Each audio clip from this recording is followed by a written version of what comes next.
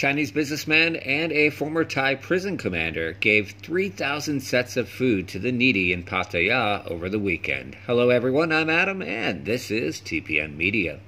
The donation event took place in front of a restaurant owned by the Viet Thai 2017 company yesterday, October 24th.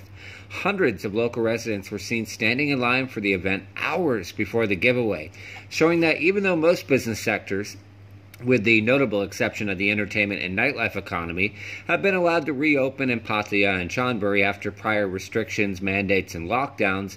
Regardless of this, many local residents are still struggling to make ends meet.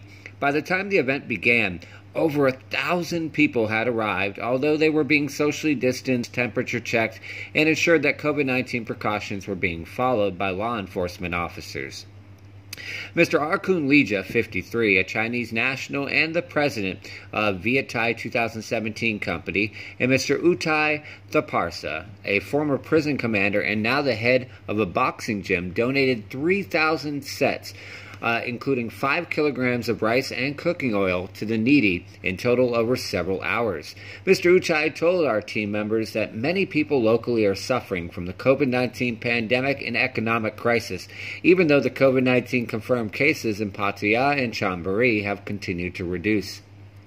Utai said they want to encourage the residents and local citizens to fight and assist those in need by giving this food to them. Pattaya is scheduled to reopen to tourists in the near future, and everyone hopes this will help bring things back to some sort of normality and allow many people to get back to work and earn an income.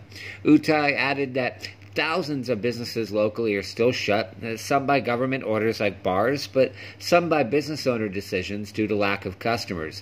And even some places that are open have dramatically reduced the numbers of available staff, leaving many people out of work.